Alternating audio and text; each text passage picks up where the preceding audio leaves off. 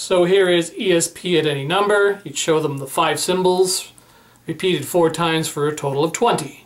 You'd have 2 spectators think of a number between 1 and 20. You don't want them to think of the same numbers, so you have spectator number 1 think of an even number, and number 2 thinks of an odd number. So let's say volunteer number 1 thinks of 12. So on here, they're thinking of the square.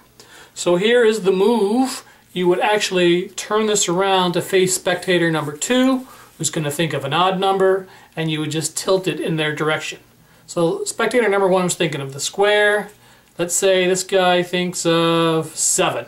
Completely free choice. So according to this, he's thinking of plus. So you have the plus and the square. Alright? There are 3 possibilities. They can think of the plus, each think of the plus, each think of the square, or each think of the plus and the square. So in this case, each of them are thinking of a plus and a square. So you could do a verbal reveal saying put your hands up. Now I'm getting the symbols. If you're thinking of the plus and the square, put down your hands. And that covers both outs.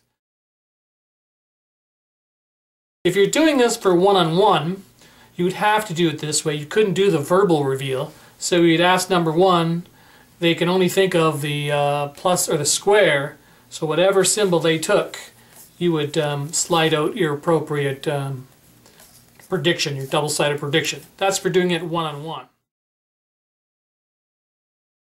Now to repeat this effect, you would obviously swap out your prediction to, I don't have a star ways, but you need a double-sider for that. You keep it in the same orientation on your hand. The only thing you change is you would say, I want spectator number 1 or volunteer number 1 think of an odd number this time. And so they're going to say, let's say 3, according to the chart. They're thinking of that. And again, here's the move. You're turning this around to face spectator or participant number 2, and you just slightly rotate that. So they're going to think of an even number this time. So let's say 10. They're thinking of waves.